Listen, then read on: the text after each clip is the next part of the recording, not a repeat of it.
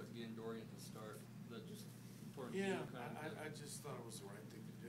Yeah. You know, I'm never aware of, you know, guys in there, and if he gets another rebound, he breaks the school record, put it back in. I'm not, but this is kind of special.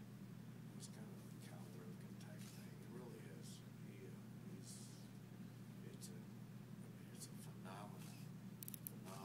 First of all, you know, I mean, usually a coach gets bothered with it when you have a guy for 3 years and you don't start him because it just shows his character. I thought he deserved it, so we said we had to get the tip to him, and he's been cleared, but he still has to do a couple tests. But we anticipate him being back. We're off tomorrow. He'll be back Saturday for practice, and he'll definitely play against Denver. And considering Green being out and West getting into a little bit of foul trouble there, what are your thoughts on just how Octa has played? I thought he was terrific. He was really disappointed in how he played against Montana. I really challenged him after the game in front of the team and told him he's been practicing great. I think he was nervous against Montana, but he has a lot of pride, and I think you can see that. He's not a great. He doesn't see the court well. He's not. I was just on the radio saying the best is Steve Nash. He sees everything.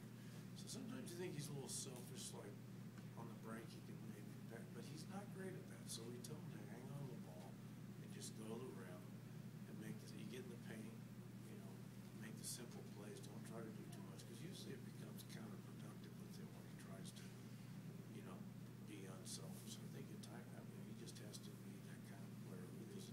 It's like a quarterback who can't see all the throws, so he got to limit his throws. But he certainly has a heart, and he's athletic, and he's a sophomore. That Jerson was terrific. I mean, you can see that, you know, those two guys jump out at you. I mean, they really do. Jerson's gonna. We play both of them together, him and Cole.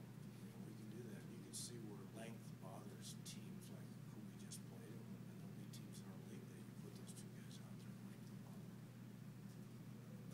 How nice is that these type of games are once in a while where you can get 11 players in, and not just get them in, but get them significant playing time. 48 wins the game. Yeah, and you know, if you listen to Bill Self in Kansas, the key to his team are the new guys, and you know, the key to our team is we've got some terrific seniors, but the new guys include Colton, Daniel, and the guys we got to get significant minutes to. You know, you sprinkle these games in a little bit, but nobody can say a thing about our non-conference schedule. I just watched St. Bonaventure play last night, or they beat Cornell.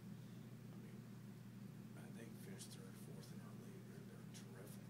We got Evansville coming in here, who's probably better. UTEP, Washington, Northern Colorado. I mean, we just have a really difficult non-conference schedule for a reason.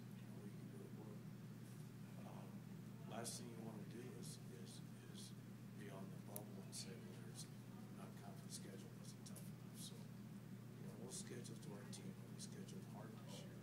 So, this was kind of, we have to do a few of these games, but not many. Pleased with the guys' effort, especially in the second half when the game was, you know, out of hand. Pierce is still diving for balls, and guys seemed like they were full effort despite the score. Yeah, I mean, that's a great observation. We said we're going to play 10 4-minute games. You know, we're going to win all 10. And we're not. It's human nature to get a big lead and then get complacent. And I just thought that's what really good teams do is you just keep playing. If it's 40 minutes, 80 minutes, 2-hour game, the score should just keep. If you're that type of team and you're playing like we played tonight, you should just keep increasing it. I thought the new guys came in and did the same thing. So it was good. We'll take tomorrow off and try back on Saturday.